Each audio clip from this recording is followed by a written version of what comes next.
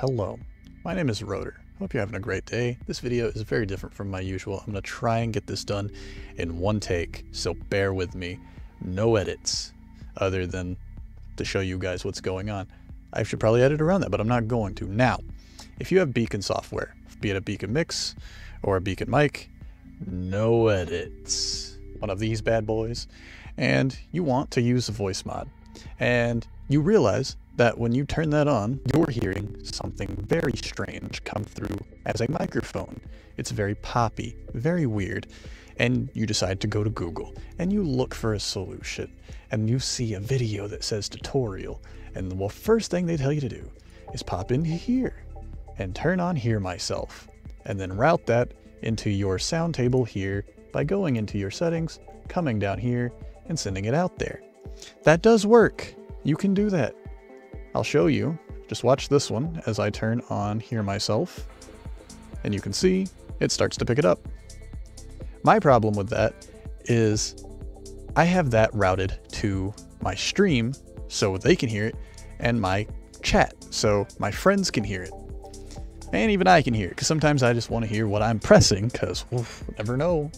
Surprises on the soundboard sometimes. Regardless. That doesn't work for me, because if Hear Myself is on, then that means I've got to be able to either have a hotkey to mute it or be able to turn it off for myself. And as you can see, there's only two buttons here to mute with the mix. The direct button and the knob button. Mix create, excuse me. What do? The solution I initially found was to go into your settings and open More Sound Settings. In More Sound Settings, this is Auxiliary 1, I would go into here and I would go to Advanced and I would change this down to 2-channel 16-bit 96000 Hertz. That worked initially.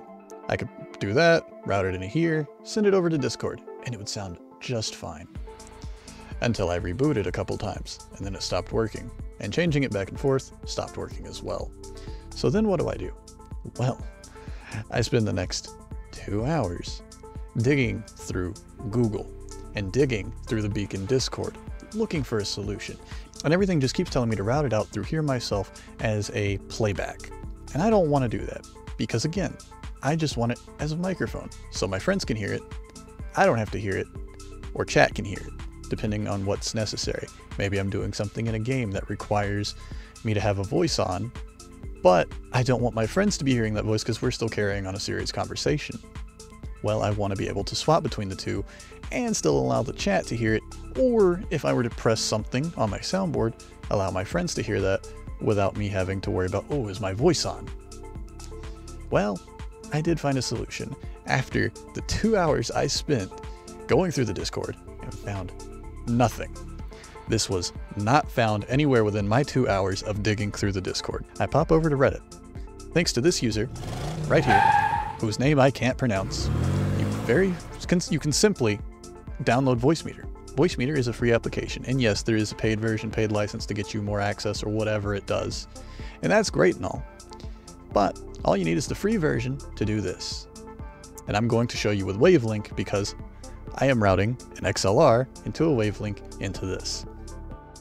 All you do is you pull up your secondary mixer, Voicemeeter, Wavelink, whatever other mixer you have, if you have one, and again, Voicemeeter is free. You go into a hardware input, so for me this is aux2, and then you route in your Voicemod microphone, which is the same one we have here. So we're going to untick that, we're going to go down here, and we're going to turn on Wave Stream Monitor, and just like that, we have a clean, perfectly working Voicemod mic that I can now route to my chat, to my stream, and I can hear back myself with no issue. Now you might be wondering how I can route it to myself and my stream based on the settings you see in front of you, and it's very simple. I don't use this in my stream this way. In my stream, I use the bass inputs straight out of my computer into OBS. That's just the way I do it, and that's the way I'm going to continue to do it, and I mute and unmute with a Stream Deck. Very simple solution. I don't use the mixer for that. The mixer is solely for the bass, everything else the stream hears, apart from the microphones, and for my voice chat with my friends, so that way I can change out what microphone they're hearing or what sound effects I want them to be able to hear with my soundboard. That allows me to do that without having to change microphone inputs within Discord itself. And this just works. It's nice, it's clean, and it's done. And it was that simple. I apologize that this dragged on for too long. Some of those tutorials I referred to dragged on way too long, but I tried to keep it to the point. So if this helped you, let me know by leaving just a like, leave a comment, whatever. Hope this helped, because I sure really could have used this 2 hours ago. So, thank you everybody so much for watching this video. If it helped you, leave a like. And until next time, peace.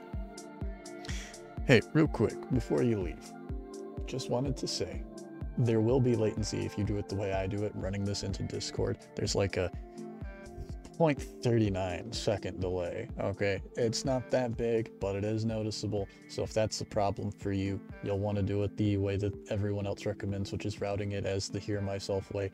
I don't think that it's that big of a deal. Works for me, but just wanted to put it out there. There is a delay, so just be aware. Okay, bye.